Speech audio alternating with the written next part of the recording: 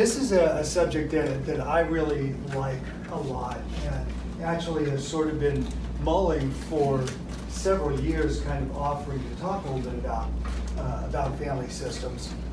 And if you kind of look at the subtitle here, for those who are close enough to see, the subtitle is, "Why is it sometimes difficult for people to change?"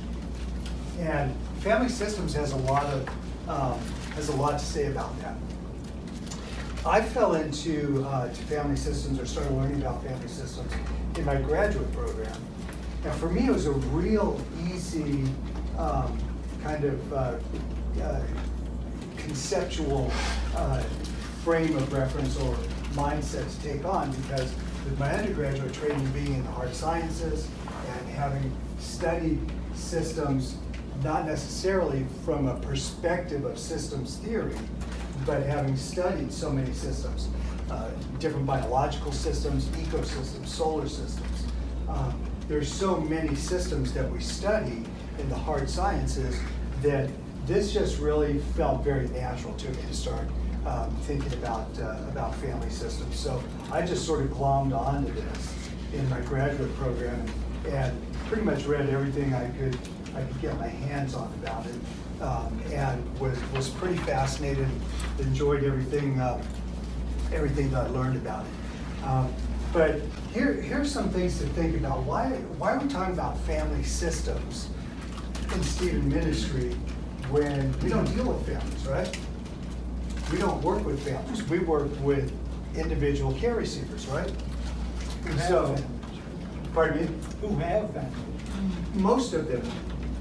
The occasional boy raised in the wild by wolves we work with. But for the most part, most of the people we work with have families. They come from families, they have their own families, and to sort of give away the punchline, there you go.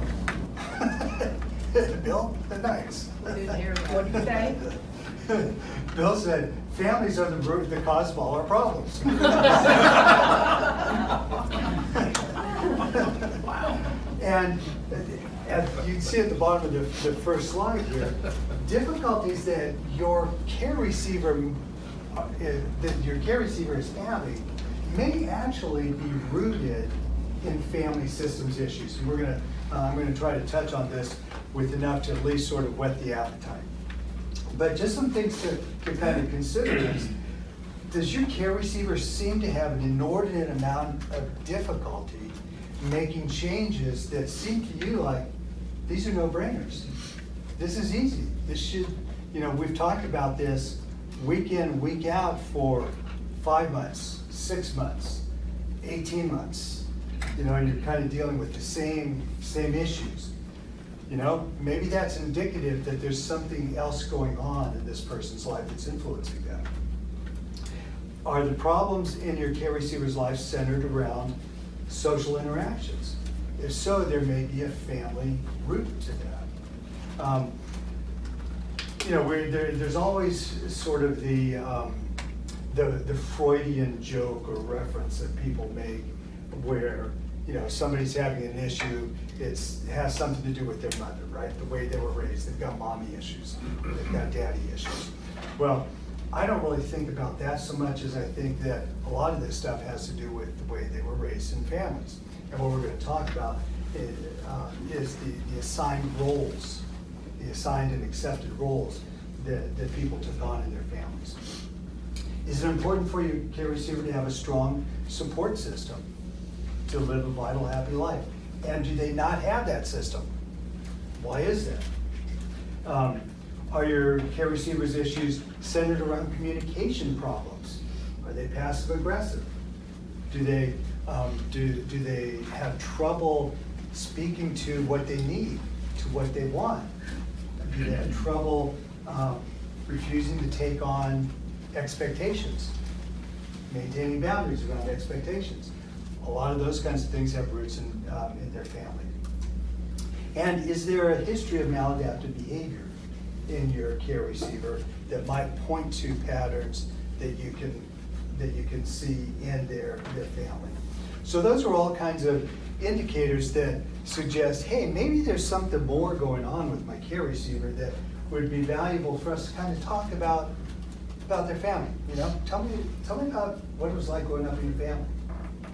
You know, tell me what it was like for your mom and her family that she grew up in. Tell me about what it was like for your dad and his family.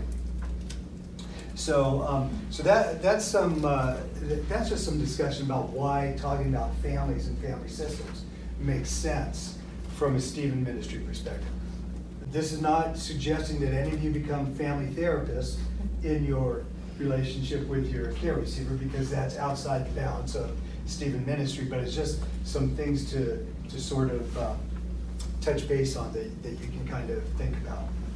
Our discussion tonight is going to be largely taken from the work of two family systems theory giants, Murray Bowen, who is a psychiatrist, and Virginia Satir, who is this amazing therapist that just did this incredible stuff with her families. And in fact, the acting that we're going to do at the end of the presentation is like something that Virginia Satir would do. I'm looking for 2 more volunteers to work with Carol, by the way. Have I mentioned that? No volunteers yet. All right. So Murray Bowen did some incredible groundbreaking work on the concept of emotional enmeshment. And he spends a lot of time in his theories talking about families that are emotionally enmeshed.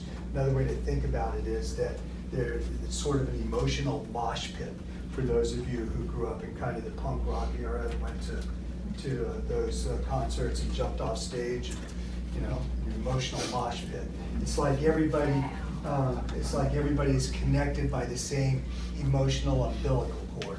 And Bowen did a lot of work on sort of defining what that process of enmeshment was like, and the process of becoming differentiated from that family system and taking on an identity on your own.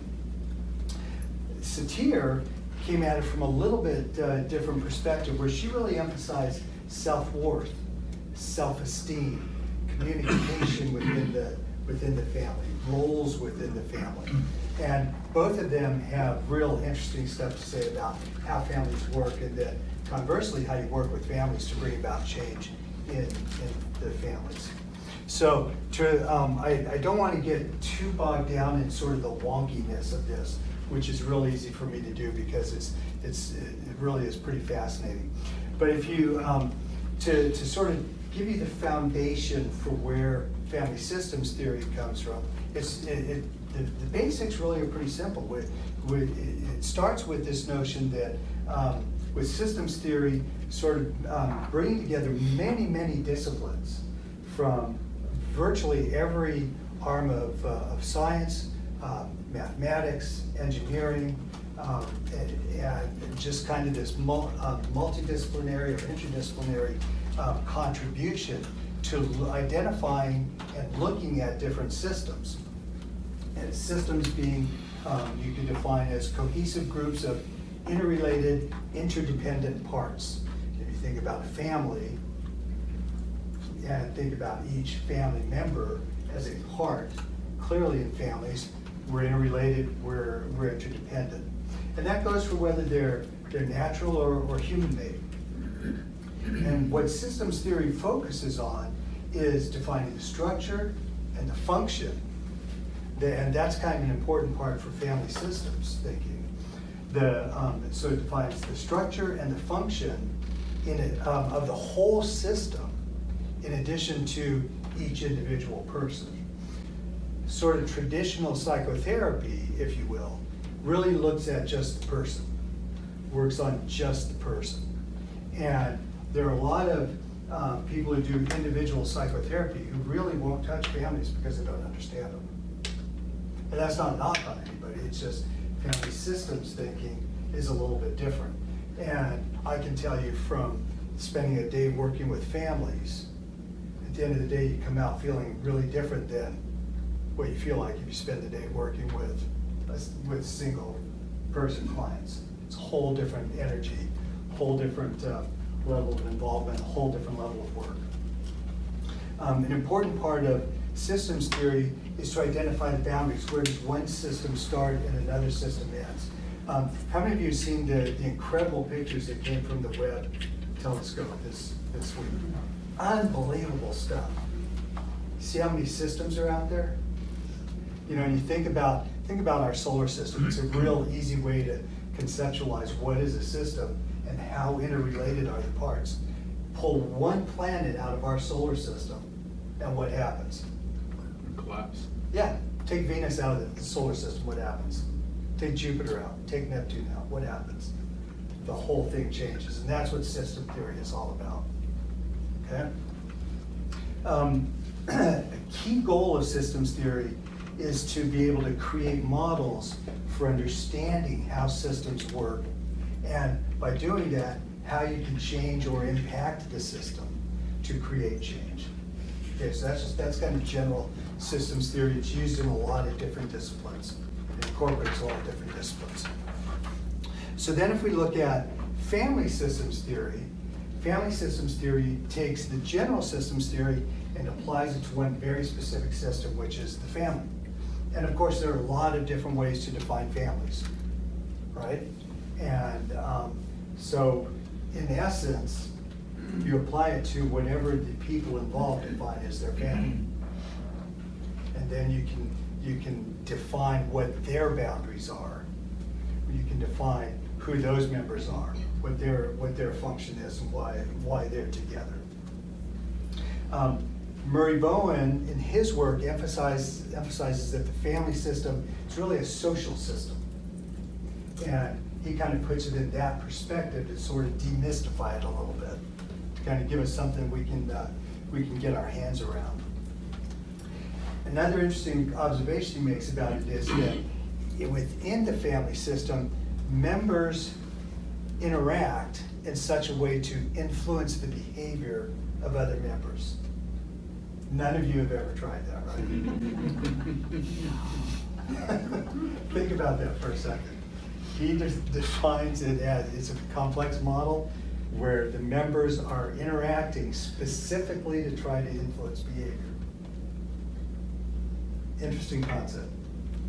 And a word I love, the general psychobiological goal of families basically is to produce more people, right? That can theoretically leave the family, go out, support themselves, take care of themselves, and create more families. That's basically what the family system is designed to do. That's the basic function of it. Interestingly, a lot of families try to make the family be something else. They try to have these other kinds of things that the family is designed for. But if you peel it back to its most basic biological level, that's what it's all about. And then I think an important notion for our discussion and for our thinking is that the influence of the family doesn't stop once kids turn 18. It's not like, hey, you're 18, sign up for the draft, you can vote, you can buy a gun, you can join the army, wait a few years, you can buy alcohol, and oh yeah, now you're no longer influenced by the family. That's not how it works. That process of, as Bowen would say, of differentiating from the family goes on for a very long period of time. Some people never completely do it. Some people never completely differentiate from that family of origin system, and they continue to bring that in like a comet dragging its tail, into their new family system, and then the one after that, and the one after that. So that's an important piece to keep in mind. Another important piece to keep in mind is that that tension, anxiety, discomfort always show up in every system, and especially in family systems. Show me a family that has no tension, no anxiety, no discomfort, and I'll show you a family on a lot of heavy medication. Right? I mean, it's just part of the deal. And so to a certain extent, when we think about dysfunction and dysfunctional families, we can think about what's the level of anxiety, what's the level of tension, what's the level of discomfort that these people drag around with themselves. In healthy families, tension shows up, stress shows up, anxiety shows up, you deal with it, you move on, and the anxiety sort of returns to a baseline level. Of course, when you have teenagers, it takes longer. In families where there's a high level of dysfunction, first of all, more stuff sets off that anxiety, more stuff increases that level of discomfort. So you can kind of look at the frequency, the presence, and then a lot of in unhealthy families, a lot of the behavior that goes on around them is to deal with getting that anxiety down to a baseline level. Okay. Another an interesting phenomenon that is defined and used by most family systems thinkers is the emotional triangle. So this is the classic, you and your brother, you and your sister are having a fight, you're having an argument, mom shows up, dad shows up, he started it, and instantly they're trying to get mom or dad on their side, right? That's what kids do. Well, unfortunately, it's what a lot of adults do too.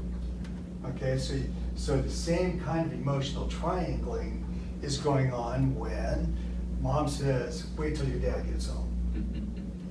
Okay, or when dad says, I don't know, go ask your mom. Same thing, it's moving that tension, moving that anxiety around. And it's little pieces like that, little behaviors like that you can actually measure, you can actually see, you can define it, you can call it what it is. And when you get families together in the presence of a therapist who's skilled with that and can sort of just pull out those little pieces and say, hey, I noticed this. And then families start looking at it. And then from that point on, they can't ever not look at it. So it shows up in a lot of different ways. A lot of times it's very innocuous. A lot of times it's not innocuous. So we talked about differentiation, touched on that. I am going to use tonight, how many of you have watched even one episode of the Netflix series Yellowstone? I'm going to use the Dutton family for reference. Okay, some properties of family systems, concept of wholeness, and for the most part, these are concepts of general systems theory as well. Concept of wholeness is the whole, the system as a whole is greater than the sum of its individual parts. So you've got mom, dad, 2.5 kids. Okay, those are your 4.5 parts. But then they come together, and there's the kids, there's the adults, there's the women in the family, there's the men in the family, there's all these other subsystems, and all of that contributes to what goes on with the system as a whole is more than just the 4.5 individual people. Okay? So that's wholeness. Status quo is that state where the family is sort of settled into, this is the level of tension we'll tolerate. And if it gets more than this, we've got to do these other things, and we're going to talk about what those other things are. We've got to do these other things to get back to that level of tension, that level of anxiety, where we're comfortable. And no more. Just do that, get back to here, no other changes. Equilibrium is that state where the status quo is being constant. Equifinality is a real kind of fun and interesting concept that we won't spend too much time on it, but basically it is, you can get to the same outcome from almost anywhere you start. Okay, so if you think about the Dutton family, think about them having dinner in their dining room with the oyster spoons, and they've never had oysters. What's going to happen? You know what's going to happen. Doesn't matter who sits down first.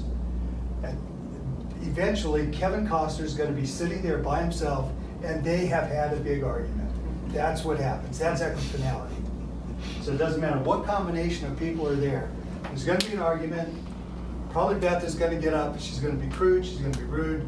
She's probably the one who's kicked it all off. And Kevin Costner is going to be sitting there at the head of the table by himself. So that's equifinality.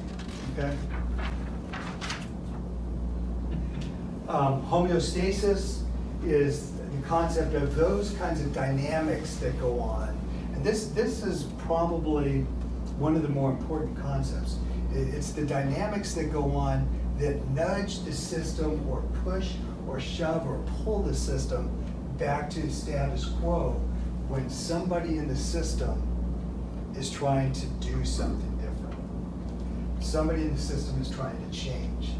When somebody in the system is trying to grow in a certain way that creates more anxiety, the homeostatic pressures are going to go to work to try to pull this person back. Say, no, you need to be right here doing this, not any of this nonsense over here. Okay? We won't spend too much time on feedback, but boundaries in family systems theory isn't as much about the boundaries the way we kind of think about them in Stephen ministry, but more, is the system open or is it closed? And again, this is a really sort of important concept to figure out, is this, with your care receiver, they're part of one, maybe multiple family systems. How open are those systems to outside information? If they have very closed boundaries, your care receiver is having these ideas about things they want to be different in their life, about things they want to do different, about different roles they want to take on. And they go back into the family and they're talking about this kind of stuff. And somebody says, where'd you hear that crap? Well, that's homeostatic pressure trying to bring them back under control. And don't think that just because you're 18 or 30 or 45 and have 2 kids of your own, or whatever age you are and however many kids and grandkids you have, that you're immune to that. Because family system pressures show up all the time. And the interesting sort of notion about family systems and crises, and I forget who said this, but there was there's the concept that any unresolved crises in the family will surface every time there's another crisis. So just because, and for the most part, with unhealthy families, they don't want to deal with the issues of the crisis. They just want to get back to status quo, right? But Kevin Costner gets all shut up, get me out of the hospital. Yeah, I know, I've been shot 6 times in the chest. Let me out of the hospital. They just want to get back to the status quo. Why do I go there? Oh, boundaries. Yeah. So the more closed that a family system is, the less receptive it's going to be to information coming in from anywhere from outside the system, the more difficult it is for people to change those roles. Because every time they go back for Thanksgiving dinner, I mean, why is it that the big joke of the holidays is there's always going to be a family fight at Thanksgiving dinner? Well, it's got to be based in some truth because it gets told enough, right? It's not just a funny thing to say, it's a funny thing to realize that there's so many families that get together at the holidays and they have these fights. Why is that? It's unresolved crises. It's those family dynamics trying to, once everybody's face to face, trying to pull them in and massage them back like, you know, like Plato back into, here's the mold you're supposed to be in. And we're subject to these even as adults, these pressures. So moving on from properties to how are these dynamics expressed? How do we see these things? What do we look at? How might they show up in your care with your care receivers? One is through multi-generational family traits, like career paths, like the Duttons. They all become cowboys, right?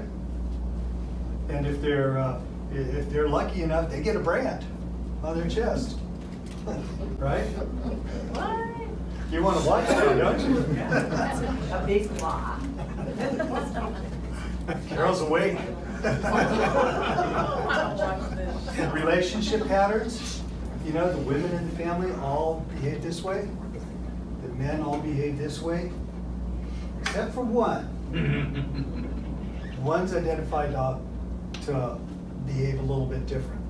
Okay? Addiction, abuse, those are all kinds of multi-generational family traits. In addition to the Duttons, I often use my family, and I actually taught family systems, had the opportunity to do that for a few years. I would always use my family of origin as an example because it's just such a juicy group to use.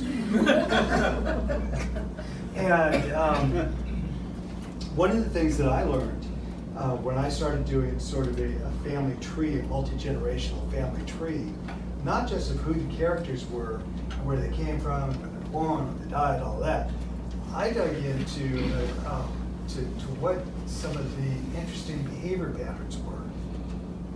And there were a few things I wanted to kind of keep my eye on. And so, bearing in mind that, you know, I'm almost 65 years old, born in the 50s, okay? You didn't know that? Carol's thinking like, man, you old. Probably thinking you were older. Nice. So kind of keep in mind the times. I learned, and it was sort of a not well-spoken, but kind of understood notion that when my mom got remarried, she was pregnant when they got married. Yeah, juicy. What came to light when I was in high school was that my grandmother, who was the matriarch of the family, I mean, she was the center of the family. From sort of an outward perspective. My grandfather was kind of the silent patriarch. He was sort of in charge of everything, but my grandmother ran everything. Well, lo and behold, the son from her first marriage decided he wanted to visit her. He lived in Hawaii, and he decided he wanted to come over to the States and visit her. Well, none of us had ever heard about this guy. In fact, none of us had ever heard that she'd been married before. In fact, none of us knew that my Aunt Charlotte was not my grandfather's natural daughter. She was from my grandmother's first marriage. She was a white-skinned native Hawaiian girl who married a more native-looking Hawaiian boy. And my aunt, Charlotte, looked a lot more like my grandmother, and her brother looked a lot more like my grandmother's first husband. So when they split up, they decided he'd keep the son, Charles, and she'd keep Charlotte. And guess what? She was pregnant when she got married. Interesting. So I went back and I started digging and found that you go back 2 generations before, and the mom was married or was pregnant when they got married. And we're talking about, 1800s and times when that didn't happen. today we talk about that, and it's just not that, it doesn't create the same sort of emotional reaction or kind of value that it had then. But man, you talk about some anxiety and stress and tension in the family. When all this sort of came out around 1974, 75, my grandmother was not a happy lass at that point in time. So multi-generational family traits. And doing a simple family tree like that can reveal some real interesting stuff. Multi-generational family stories and myths, especially around heroes and villains in the family. That's one way that family system dynamics are expressed. Well, how is that? Well, you are a lot like whoever. As soon as those words come out, man, you might as well wear that around your chest. Because with that comes expectations. Or you should be more like,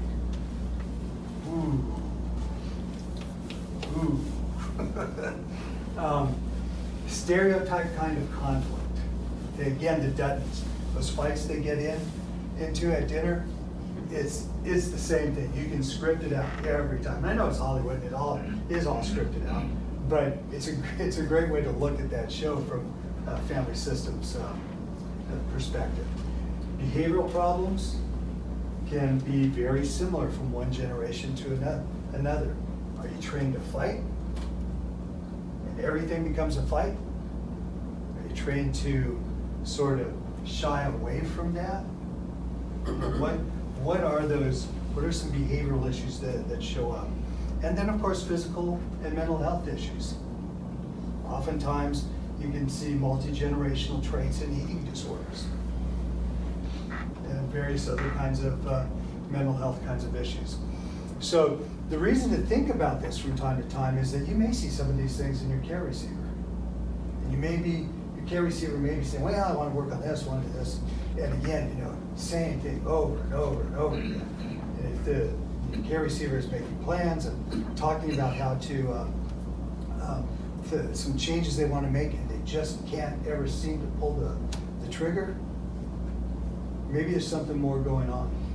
And again, not that you're going to be a family therapist, but sometimes it can be interesting just to say, I remember when we first started getting together, you were telling me about your mom and you were telling me about your dad. And tell me more about that. Okay? All right. It's getting close to that time. Have I mentioned I need 2 more volunteers? All right, Rick. You're not the one getting the ground.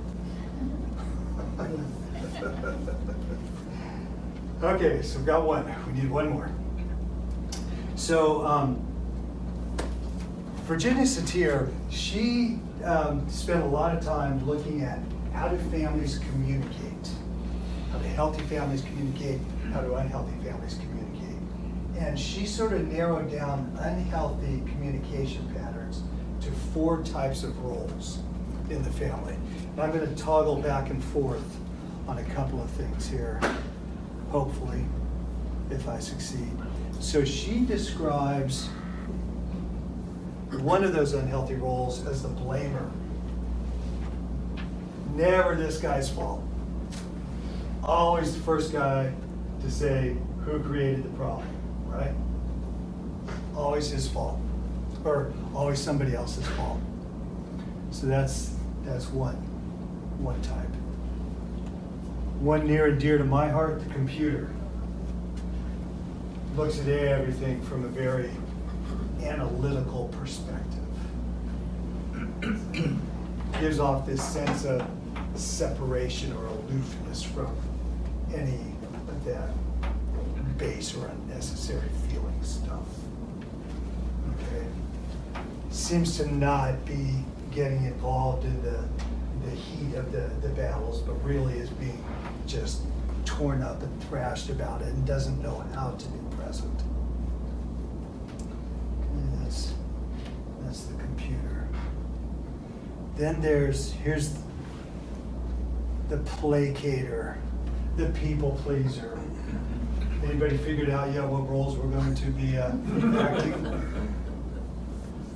Okay, this is the person who's just wants everybody to feel good. Just wants everything to calm down. Just wants things to go back to that even keel. Whatever you want. Yes, that's fine. Nope.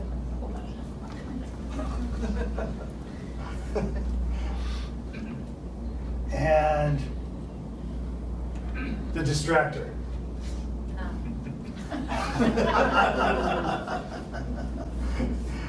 This is the person who is always going to bring up something else. So you're arguing about something, and this person's going to come in with, anybody want dessert? Whatever they can do to get the attention off whatever that issue is. And of course, whatever that role is, whatever the communication is, whether it's blaming, or it's placating, or it's the computer, or it's distracting, the issue's never being addressed, right? That's where, that's how those homeostatic dynamics show up to get the system back to status quo. So let's say your care receiver identifies, I've always been this people pleaser. I was always the one in my family to try to take care of everybody and get everybody to feel good. Interesting. Does that still happen? Some real easy questions that you don't have to answer. They'll answer and they can talk about it and they can sort of figure it out. Okay? And then there's, Satir identifies one healthy kind of communication pattern that she calls the leveler. That's the open, honest, direct communicator. So here's what to keep in mind. During times of elevated stress, tension, anxiety, family members will default to whatever their assigned and accepted role is. And you'll see this even when they're not in their family, even when they're not with their family. And so why is your care receiver having so much trouble changing and being different? Well, maybe that role was really, really, really ingrained in them, like a tattooed Y on their chest. It's good to get a positive reaction from at least one person. Okay. Any individual family member who tries to change and grow and adopt improved relationship behaviors will increase the tension in the family. And unless the family, of course, has worked through all this. And so you can see when you're doing family systems work, you've got the whole family together. And as a therapist, you sort of have permission to kind of poke and tease and prod and pull some of this stuff out. You can see how it can become a pretty lively environment pretty quick. So, just so you know, Carol has agreed to be a distractor. Oh, I can't imagine playing that role. Al, you could be the other person. So will you pass that back to Carol? Because I need to be reminded. Rick, let's have you be the flamer. All right, I'm going to be Mr. Computer. Oh. All right, I need one more. I need a placator. All right. Thank you. Yes. Okay. I also need 1 minute of preparation with our Team. Or 3 cast. actors, with our cast. Yes.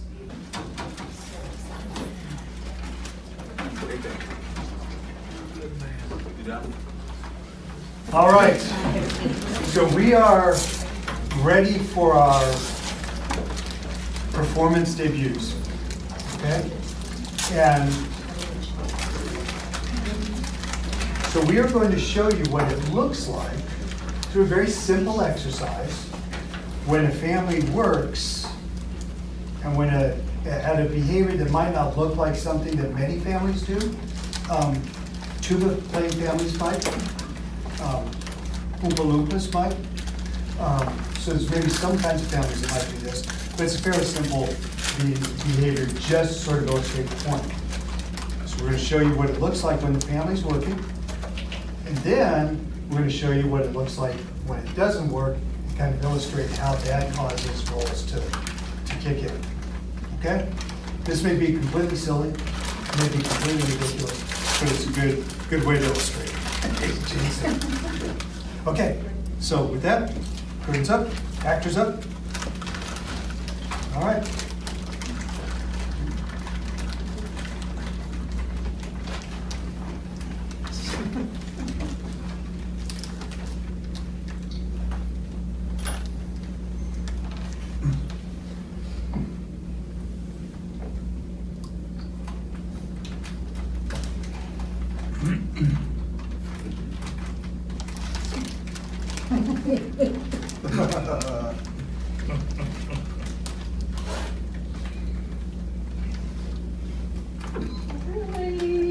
Come on. You see my new nails? Aren't they pretty?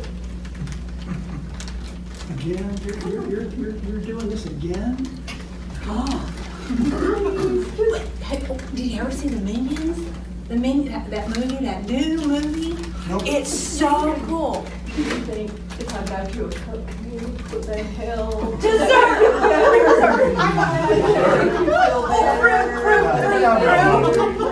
Fruit. Anybody like fruit?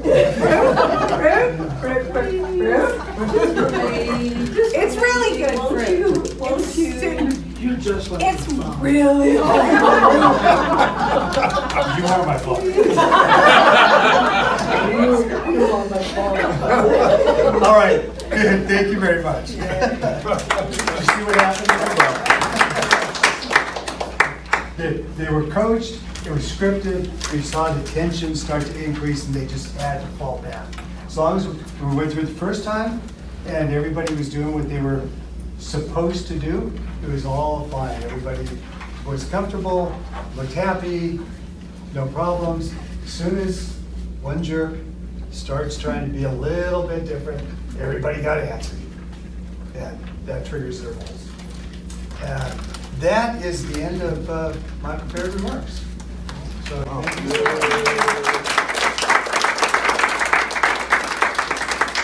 Any questions? Yeah, I have a question. So we're talking about family of origins, but we're also talking about the nuclear family afterwards. Yeah. So they all meld.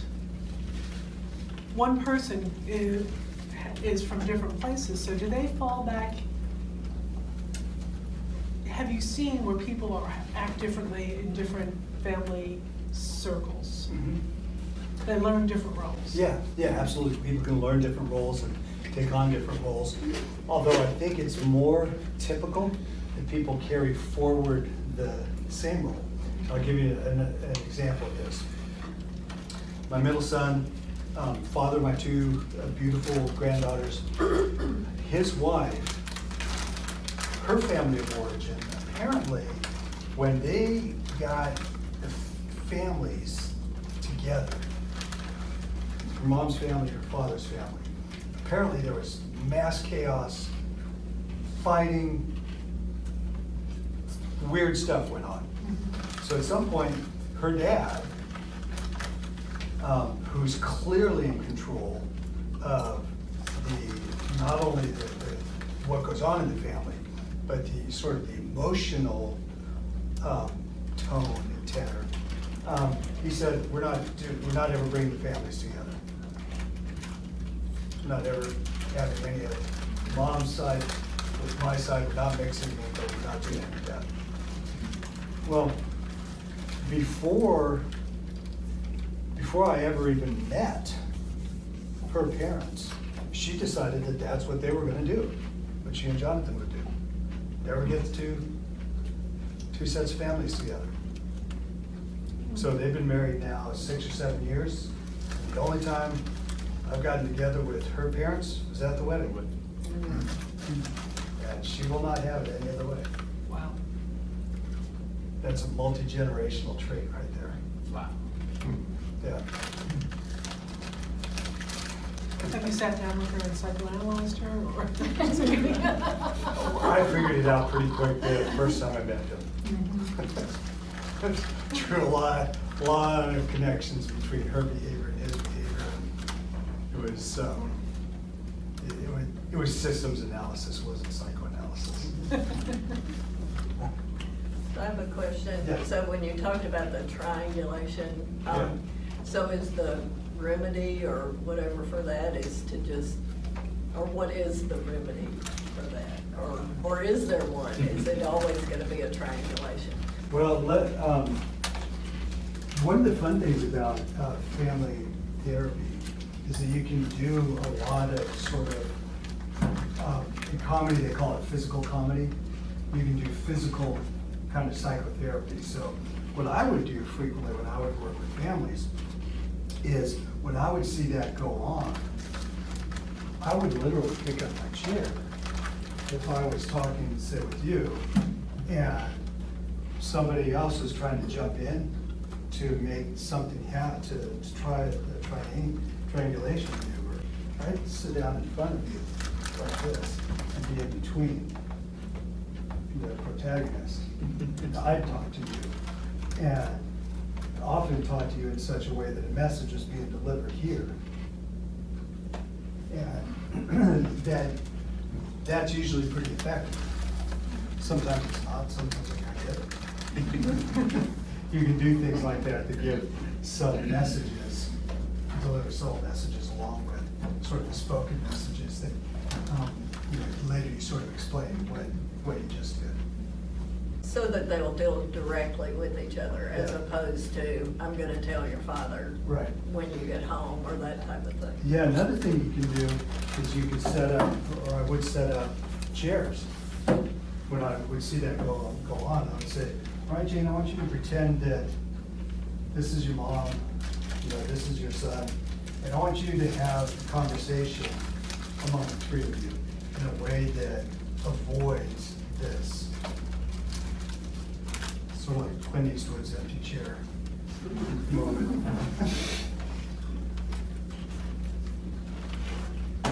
Yes. I'm interested in the family goals you were talking about earlier. Yeah. Has anybody ever done any mapping of that against Enneagram numbers? I don't know. It's been a while since I've really studied a lot of family systems theory, family therapy,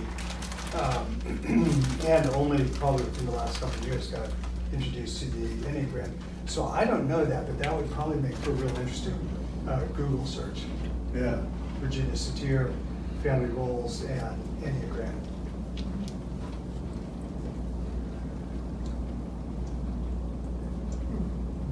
Any other questions? I appreciate you guys being so attentive as I got a little wonky here with this stuff. Hopefully it was useful. We're going to put this out on YouTube. If it wasn't useful, tell me that before we put it out on YouTube. Okay? Thank you. All right. Thank you. Franklin first, thanks for joining us. Thanks for having us. All right, guys.